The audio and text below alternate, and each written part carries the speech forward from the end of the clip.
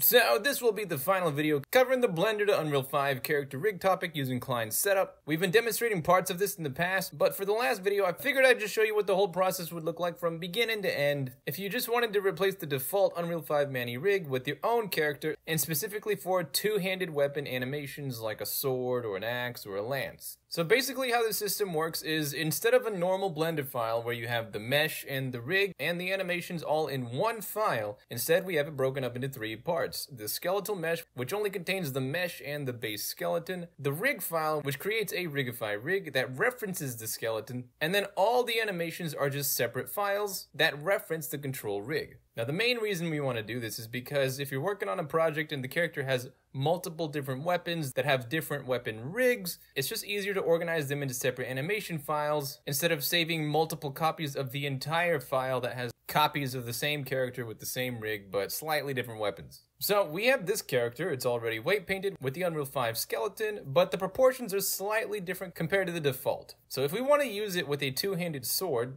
first we're going to open the skeletal mesh. Basically, we need to replace this with our character. Now the most important thing here to remember is the hierarchy has to stay exactly the same. So we have an empty named SKM Manny, and that is the parent of the root armature, and that is the parent of all the meshes. So we right click, delete the hierarchy, and then import our character instead. Now we have to make sure that there's the same character structure. So a single empty named SKM Manny, it should be zeroed out. You don't want the weapons in this file, so we'll just delete them. We have a root armature that should be parented to Manny, and just check to make sure that all of our meshes are parented to the root armature. Okay, now we'll just do a quick weight paint check to make sure that everything survived. So far so good. Now we save and go to the control rig file. Here we can see that the skeleton isn't really aligned and the feet are going through the ground. To fix that, first we have to go under our skeletal mesh, under the constraints, uncheck copy location. Then we hide everything that's not our character rig or the meta rig, click the meta rig, and then go to edit mode and make sure the mirror bones are on.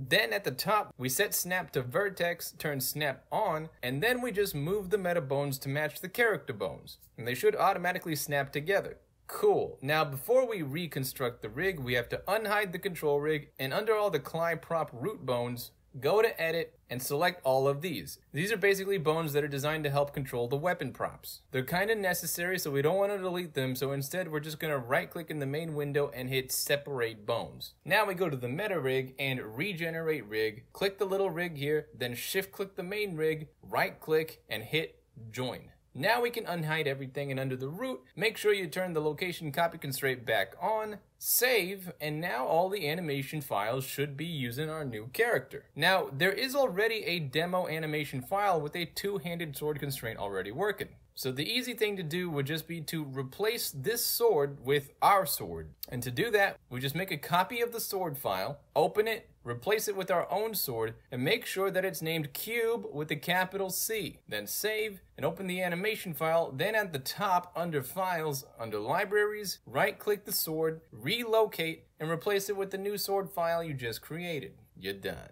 Now, there's already a two-handed sword rig here to play with, and basically the way it works is you will see that when we move the right hand, the left one starts to follow it. And there are two main control bones here. One of them is called secondary pivot, which allows you to slide the hand up and down the handle without messing up the fingers. The other bone is called the secondary handle helper, which is there if you need to reposition the hand to a more precise position around the handle. At any point, if you want to detach the left hand from the weapon, you just left-click the hand controller, turn off the influence, which disables it from following the right hand, and if you want it to be FK controlled instead, you can turn it on, and the hand will just follow the FK chain instead. So that's the gist of how you control this system. When you're done making your animation, you just export it to Unreal the same way we showed in the last few videos. But yeah, hope that helps, and as always, hope you have a fantastic day, and I'll see you around.